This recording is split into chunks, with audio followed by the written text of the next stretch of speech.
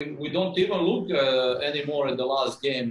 Even that result 1-0 doesn't give us no guarantee, nor security for tomorrow's game. Tomorrow's game is a new game. It's a new day. We have to play with fully concentration and focus on our things that we want to achieve and show on the pitch, and that's it. So that was one leg in the semi-finals. Of course, when you play in the knockout phase, this under the 80-minute duel, you have to take in consideration many things.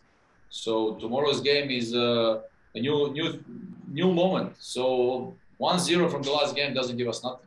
So we already forgot about it. We don't even think about that. Tomorrow we are starting our game like it's 0-0, like we're playing finals. So that's it. Actually, every game since we started this competition for us was like that, because we don't expect nobody to help us. We don't expect nobody to give us fouls or no. We have to enter the fight. It will be a physical fight. It will be even harder and more difficult than the last one. So, and that will be it. We are enjoying our last week in Goa, and let's play a game, and we'll see what's the outcome. Except Dene Chandra, everybody is available for tomorrow's game. For me, it's a positive experience. I have a lot of positive experience here, and I'm very happy. We fight for the final. We had a good season, and I'm happy to be a small part of Kerala.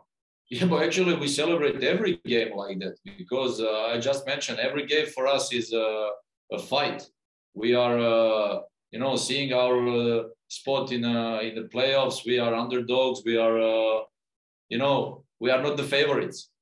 And of course, seeing the fact that we have won against the team who had 7 victories in a row, who won the league, of course, for us is a good achievement. So, every game we celebrate like that, every victory, because we know that nothing what we achieve was offered us or was given to us just like that. We have to fight for that. And of course, when you fight for those things, when you achieve victories, I think you have to celebrate. Even we know that it was only the first half. So even tomorrow, we know that our opponents, they are favorites. We are favorites. And, we will play the game, try to play a solid game, try to be a tough opponent, like I was mentioning in the beginning of the season, to beat. So, that's the circumstances and the situation like that now oblige us to fight till the end and hopefully to celebrate. So, of course, it's from the opposite side, everybody has his own opinion. I respect everyone's opinion. So what we cannot plan, we cannot, let's say, control the opponent's side. So we are focused on things that we have to do and we have to say. So let's go tomorrow. It will be even a stronger fight. It will be even more physical. It will be even with more pressure, especially on the referees.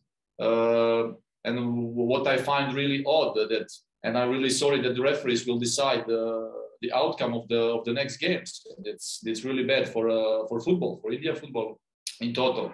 That with so many mistakes, that the referees decide the winners, and that they're not brave to make decision in certain moments to give yellow and red cards, and that's what makes you a little bit frustrated and gives you a bad feeling. So tomorrow we'll see. Tomorrow we'll see. It will be again a new fight. It will be again a physical game, ugly game. But anyway, we'll be ready for that. We'll see tomorrow.